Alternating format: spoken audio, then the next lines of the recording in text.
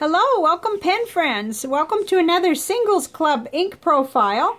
Today we're going to do the Taccia, I think it's pronounced Daidai, but I'm not sure. It's orange, and it's a nice bright orange, and we got lots of comparisons, and I'm excited about this because I happen to like orange. So, let's dive right in. Let's see how this ink does in the bath test. They haven't all been the same, the Taccia inks. They do behave differently depending on the saturation and you name it. So it's been interesting, to say the least, to you know, discover these. There, okay. That's kind of what I thought. That is much lighter, and it seems like the water wants to lift it quickly. Okay, this is the pink one, the Taccia Momo, just so you can see the results. You can still read it, but it's very blurry, and it's, you know, it doesn't look good. So, you know, that's typical, though. I'm not criticizing it. We just like to see how permanent is it, or how, you know, resistant is it to the water. So we'll let that work its magic. And we'll start, as usual, in my Rhodia Gold book, which is my primary ink journal. So, here we go. And I ran out of the regular chromatography strips, so this is a piece of coffee filter, and I'm really not sure till I compare. Let's see, maybe if I get my hands out of the way, because you can see a little chromatography there, but I like the other better, so I'll be looking into getting some more as soon as I can. So there's that, for what it's worth. And here we are. All of this was written in the broad nib, and the serendipity with the broad Yowo nib. And then I put it on a little piece of Tomoe River paper. Wasn't real, you know, there's no sheen or anything, but it's just a beautiful orange color in my opinion. And then we drop down into the Lamy fine nib here. Okay, in my first impressions, I wrote that this is the lightest shade of the Taccia inks that I've tried. And it is. The rest of them were darker and more saturated, but they were also different colors. And so we have to compare this with other orange inks. That way it can be fair, and that's what we're going to do. So I found it is also available at Pen Chalet, Anderson Pens, Vanessa, and Dromgools. And I got my little sample from Pen Chalet. It's it was a 4 mil sample. I run right through these pretty quick because I like the ink. Now at the very bottom here, this is in my Moonman mini glass nib. So it's sort of more like a medium nib. I mean, that's just a generalization, but mine is anyway.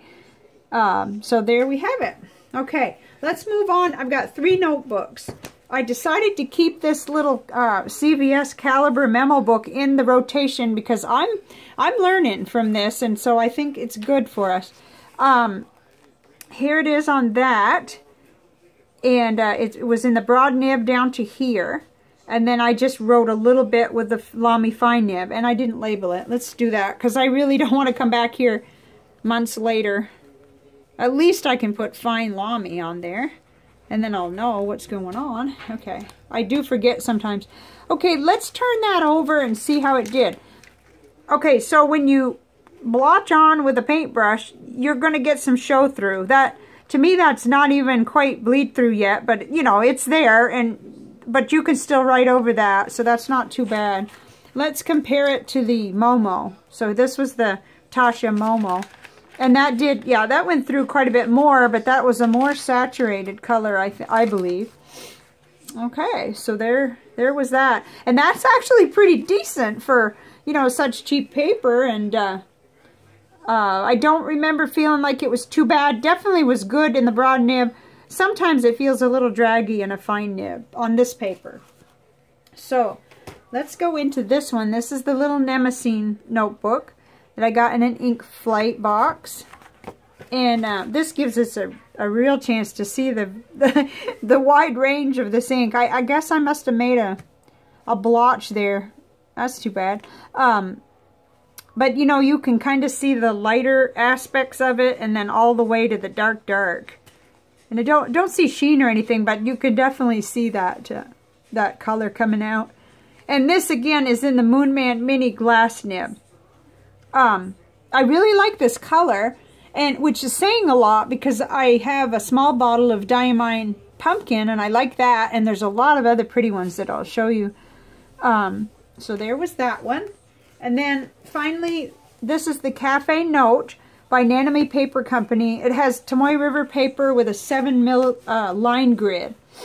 Okay, on this paper I did notice kind of a more of a difference in from the broad nib down to the fine nib, but that happens quite a bit. And so I was much happier with that darker orange color on the left, myself, personally.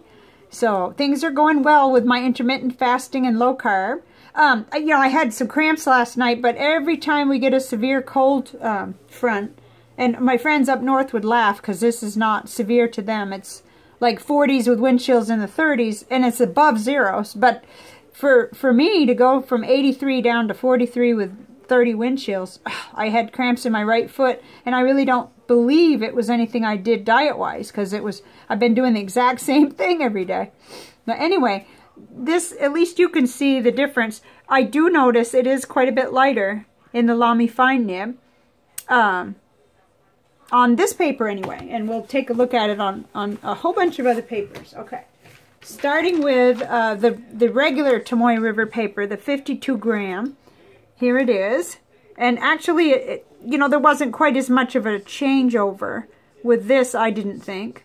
So apparently the paper is different. Well, you can see that it is, but I'm not so sure why, and I need to investigate that, what the difference is in the paper. Somebody watching probably knows. But here it is in the broad nib and the fine nib, and then a little painted on swatch. And when we turn it over, we don't have any bleed through, except for where, you know, it was put on so heavily with the paintbrush. So, very typical. Okay, here is the Rhodia Dark Grid 80 gram paper. It's white. Let me try to hold it up there for you. And so in the top is the broad Yowo nib, and the bottom is the Lamy Fine nib. A very nice experience with that, by the way, I thought. And I know that's just my opinion, but... Okay, this down here was an accident. Sorry, way down here. But this didn't go through the way the Taccia Momo did. That one did bleed through. That was the pink, but the orange is here, and it didn't bleed through. So that was very interesting. Okay, here's the Clairefontaine 90 gram French ruled paper. Ooh, I like how you can see the variation in the color on this too. You know, to my eye, I see some shading on some of these, but it is subtle, or else I'd notice it more probably. So I'm not going to say that that a person would purchase it for its shading ability, but some people might, because it's there. Sometimes it looks like it has like a little yellow glow to it. Here's the broad nib and the Lamy Fine nib. And then we'll turn that over. Same thing, the orange didn't go through, the Daidai, I guess it's called. And then Momo did a little bit. Okay. Let's see. The one that we were discussing yesterday, I did a couple of reviews on this wonderful paper, this Hamlin Optic 90 gram that I got sample from Brian at the pen thing. And here it is, down here at the bottom. Looks really nice on here, and I can kind of see the shading and glow on this paper. It turned up on the Clairefontaine and on this one. Just very subtle, but it looks nice. Okay, and let's turn that one over. Okay, we did get a little bit of, you know, bleed through, but that was a heavy paintbrush, you know, just so you know. And there's the Momo, did the same thing, the pink. All right, we're almost through the paper samples. Here's the Leuchtturm 1917 Dark Grid paper. Always the inks, you know, if they are lighter in a fine nib, they look really good on this paper, in my opinion.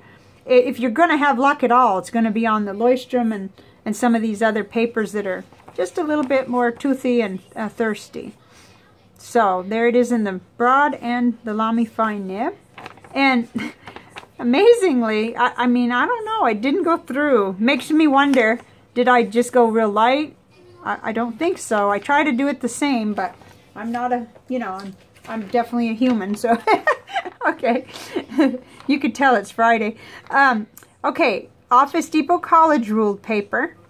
Here it is, and it behaves quite similar on this than it did on the Leuchtturm. So there it is, broad up here and Lamy fine nib. I mean, that's just a nice juicy orange color. I really like it. Every bit as much as Diamine Pumpkin. And it didn't really go through. You can see it tried to right here. Or at least I can see it. There's teensy tiny dots that could be considered, definitely, you know, ghosting, heavy ghosting. Okay, so let's check in on our, aha. Now that's the first Taccia ink that we've done that you can't read it anymore. So, I mean, I can say that with confidence. So this is, let's see, the 9th one that I've profiled. And so I believe I was making a fair statement that it's a lot less saturated.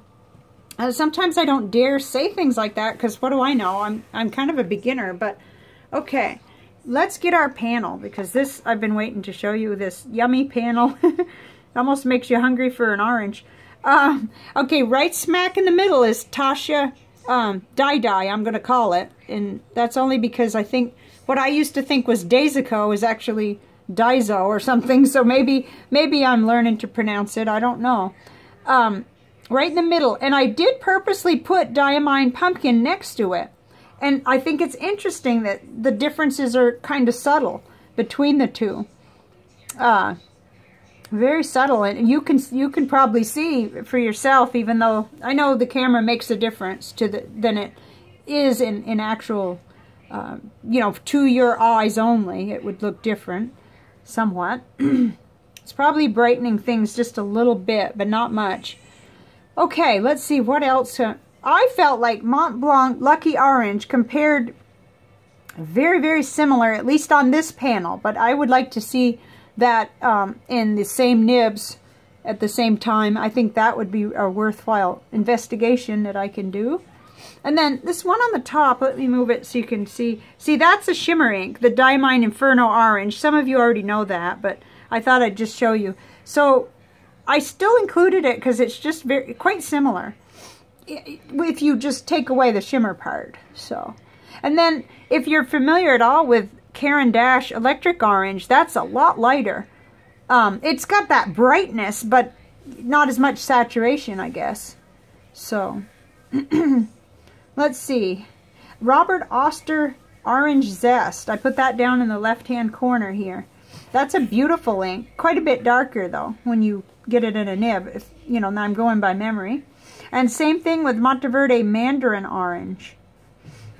That's darker and more saturated. I mean, you know, it kind of veers over away from orange just a little, but it's still orange. So then Noodler's Summer Tanager. I just love that, but I'm not sure how I'm going to like it in a nib because seeing it that much lighter, I'm just not so sure. It would probably be okay in a broad, a stub, you know, but I don't think I'll like it in my medium or fine nibs. And then Noodler's Habanero competed with Apache Sunset for this position here. And I don't know, I did some scrawling on a paper, which is probably not even, oh yeah, here it is. And it wasn't even the right paper to use. And I just, you know, it was just a toss-up which one to put. But because they're just out of the range, but it was tough to decide what to put on this panel because I have lots of orange inks. So, but it did, Noodler's Habanero made the panel. So if this was so much fun to make this and to have this orange all around me today on this cold day, for us anyway, which, you know, going from 83 to 43 with wind chills in the 30s, it is just drastic for us here in South Texas this time of the year. So I'll show you what happened on my journal, my visual journal, even though I wasn't, I mean, I was very underwhelmed with this, what it did when you put the water down first and then little globs of ink. Probably there was more water on this one than the next one I'll show you, and it just sort of washed out. Not that it isn't pretty, but I didn't like it. So, I'm fussy about these, you know, how they come out, because I've seen such pretty ones. So here's the second one I did. And again, it sort of got away from me and nothing really stayed. I went for a tree here and it just didn't stay. But that's okay. This is an experiment. And then this one, I didn't try to divide it. I just put water all down and then did different blobs. And it was real impressive as it separated, but then it didn't keep the little detail. That was what I found, you know. So that's something to just learn and know, that it just didn't keep the detail. Maybe a different paper. This is 140-pound Canson watercolor paper. So I know there are some better watercolor papers that I haven't yet tried. So that's the review, basically. Tell me what you think about orange inks. If you have a favorite, I'd love to hear about it in the comments. And because there are so many inks in each color family, there's no way I don't have them all, I'm sure. I'm positive about that. But it's nice to be able to compare at least 9 on the same panel, and I enjoy that very much. So, as far as what's next, the ink flight box for February is now en route from New Jersey to Texas, and so it'll be here soon, probably, maybe early next week. So we're going to have 7 new inks, and we don't know what they're going to be. There's always a possibility I've already profiled one of them, but we'll see. And then I'm choosing from all of the, and I've been going through the newcomers in ink samples, and I'd like a little help from you. Could you please put in the comments which major color family you'd most like to see? See, if you made it this far, you get to vote because you know about this, and I'll put it in the description too. So I'm talking about what I'd like is, you know, do you want a purple? Do you want a brown? Do you want a green? Or let's see what else? Red, magenta, blue, or in blue you can tell me whether you want a bright blue or a darker like blue-black. So, you know, just make a vote. Just put in the comments if you made it this far. Or, you know, if you saw it in the description, what you'd like to see. And I'm going to give you a glimpse now of what I've worked on so that it won't be quite so confusing. I made a little ring thing. Whoops, sorry about the glare. So this is to help me know what I've already profiled, because I've done quite a few. So I have done it by... oh, and these are stickers that were a gift from a pen friend, and they're Leapod journal stickers. Awesome stickers. And I had been waiting for something that I would be keeping to put these on. That's terrible. I didn't want to put them on pen pal letters. That's horrible. Oh my goodness. But anyway, I wanted to be able to keep them. Greedy girl. Okay, so like 3 oysters, and here are the ones I've done. So I did it this way because I thought about it. And I thought, you know, I'm going to want to look it up by ink company. If I tried doing it by color, it could get more confusing for me. So, Aurora, Blackstone, Birmingham, Bungabox. You know, there's quite a few here, but I'll take you through them anyway. And Colorverse, I've done 3 of those. Diatramentis. It was strange to me that I'd only done 2, but... And then I've done quite a few Diamines. Ferris Wheel Press, the 3 that I know of that they have. Franklin Christoph, only 1 of those. And then, gee, it looks like, oh, we must have had an ink flight with J.R. Bond. That's the reason why there's so many of that. Awesome, because I don't have that many of them. And then 1 Kaveco, 2 Krishnas, 4 KWZ, 1 Kobe, 1 Lamy, let's see, 2 Mont Blanc. This is going to work for me. It's you know, it's how my brain works, I guess. Monteverde, we're getting a good list of, I like Monteverde inks. Noodlers, 4 of them. Okay. I thought there would have been more, but probably because we're always comparing, and when we do the panels, there quite a few noodlers make it on the panels. Papier Plume, there was 1.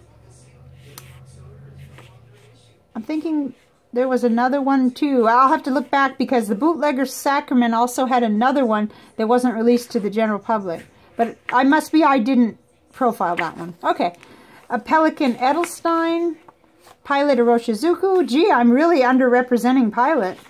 Only 1 that I've reviewed. Okay, and then 2 Platinum inks. Robert Oster. Okay, there's another one that we had an ink flight, so that You know, and this card will last a while. I can write another column and on the back. And I did reinforce them with those little things. Roaring Clinger, I did 2. I thought I had done Cassia, but I guess not. I really was careful about this.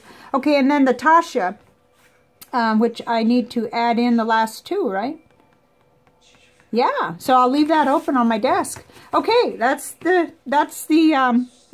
video for today. I just thought I'd share that with you, and I would appreciate a vote on major color family that you'd like to see, and that'll just help me to know what are the people that are watching and you know, really wanting to see next for color. And I will see you next time. Bye for now.